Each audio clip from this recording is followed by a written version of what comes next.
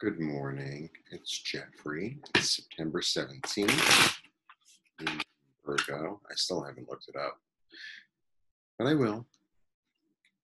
I'm going to do the card of the day for the day. Jeffrey Ripecolor.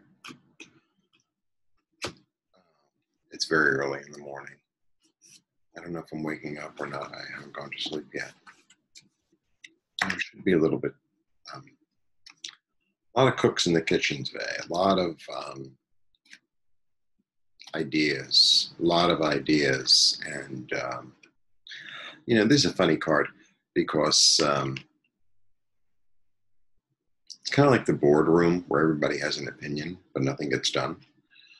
So I'm going to throw another card. But it is about change. It's a 5, so it's about change. So there could be a change in the way you do things creatively. There could be a change in the way and your priority and your passion. Oh, and then we get a really big one. We get the Magician. So the Magician is interesting because he has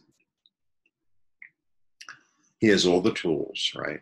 He has all the tools. He's kind of, the Fool is the first card, but he just begins the journey. He's got his little bandana and his dog, and he's like all enthusiastic. Great outfit, by the way. And then you have the Magician. He's number 1, right? Number 1, which is great. And it's kind of a lightning bolt, he's bringing down from heaven to earth, and he has all the tools. So it'd probably be a good day, like I say every day, to kind of meditate on what's the best action to take that would serve you, instead of kind of being all over. I'm a little all over the place myself. So yeah, I think it'd be a good day to get clear and kind of, okay, let me sit with this. And sometimes the action is nothing, right? It's a good day to get clear and focused on where you want to go. What, let's say you have 3 passions, right? And one of them is creative, and one of them, say, involves other people, because none of us have just one passion.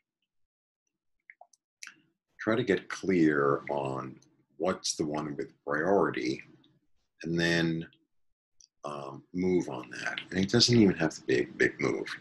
I'm not telling you to build a building from top to bottom today. Decide that the building is more important than the garden or